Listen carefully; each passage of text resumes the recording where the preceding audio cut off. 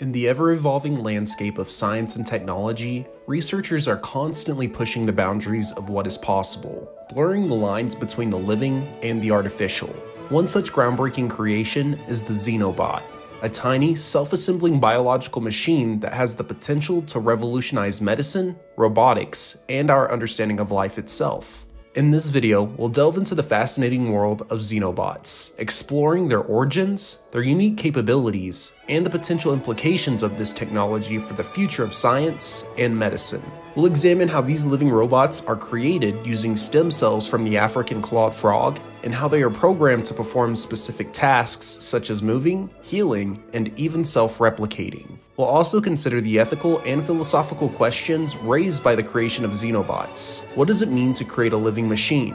What are the potential risks and benefits of this technology? And how might it impact our understanding of the boundaries between the natural and the artificial? And who knows? Perhaps by understanding the potential of Xenobots, we can contribute to the development of new medical treatments, environmental solutions, and even a deeper understanding of the very essence of life itself. Xenobots, named after the African clawed frog from which their cells are derived, represent a groundbreaking intersection of biology and robotics. These synthetic lifeforms are designed by computers and assembled from different biological tissues to perform specific functions. Their unique nature blurs the lines between living organisms and machines, sparking debate among scientists about their classification. Are they robots, organisms, or something entirely new? The first Xenobots were truly a marvel of bioengineering, brought to life by Douglas Blackiston, following blueprints meticulously designed by an AI program developed by Sam Kriegman.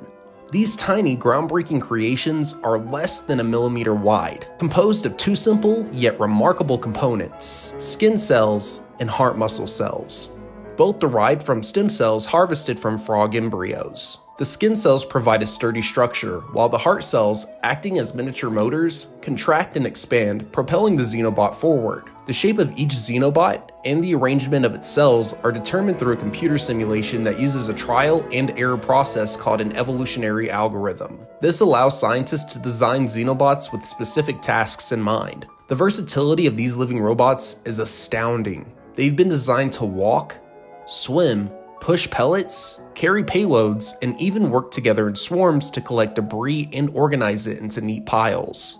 Remarkably, they can survive for weeks without any external food source and even heal themselves after being damaged. Beyond their basic design, scientists have incorporated other types of motors and sensors into Xenobots. Instead of heart muscle, some Xenobots utilize cilia, tiny hair-like structures, to propel themselves through their environment. While this method offers a different mode of locomotion, it's currently less controllable than the heart cell-driven movement. Furthermore, researchers have endowed Xenobots with molecular memory by introducing RNA molecules. When exposed to specific light during their activities, these Xenobots will glow a pre-programmed color under a fluorescence microscope, allowing scientists to track their behavior and gather data about their experiences. Perhaps most astonishingly, Xenobots have also demonstrated the ability to self-replicate. They can gather loose cells from their surroundings and assemble them into new Xenobots, creating offspring with the same capabilities as their parents. This self-replication process, driven by the Xenobots' movement and interaction with their environment, is a remarkable feat of biological engineering.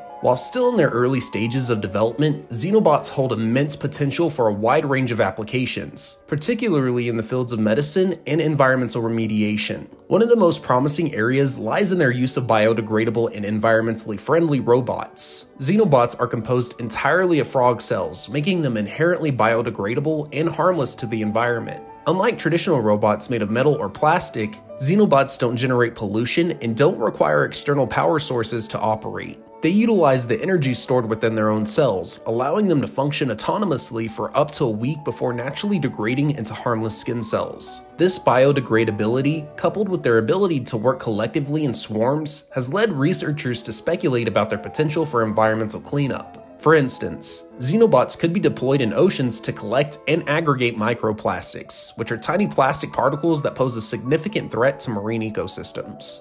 By gathering these microplastics into larger clumps, Xenobots can make them easier to collect and remove from the ocean, potentially mitigating the harmful effects of plastic pollution. In the medical field, Xenobots offer exciting possibilities for targeted drug delivery and disease treatment.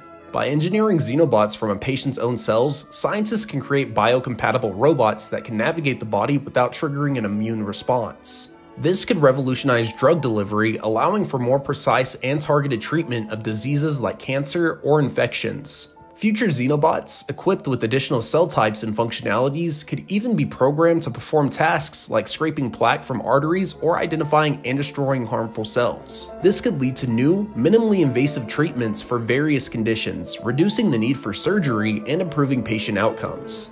We've journeyed into the cutting-edge world of Xenobots, where the boundaries between biology and technology blur, and the possibilities seem limitless. We've explored their origins, their unique capabilities, and their potential to revolutionize various fields, from medicine to environmental remediation. The creation of Xenobots has sparked a fascinating debate about the very definition of life and the ethical implications of creating artificial organisms. These tiny, self-assembling biological machines challenge our traditional understanding of what it means to be alive and raise important questions about the future of bioengineering and robotics. If this exploration has ignited your curiosity, I encourage you to delve deeper into the world of Xenobots and the rapidly evolving field of synthetic biology. Explore the latest research, consider the ethical dimensions of this technology, and imagine the potential applications that could transform our world. And who knows? Perhaps by understanding the potential of Xenobots, you'll be inspired to contribute to this exciting field, pushing the boundaries of science and technology and helping to shape a future where living machines play a vital role in solving some of humanity's most pressing challenges.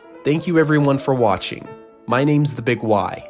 Don't forget to drop a like, and if you're new to the Why Not family, a follow. And I'll catch you guys in the next video.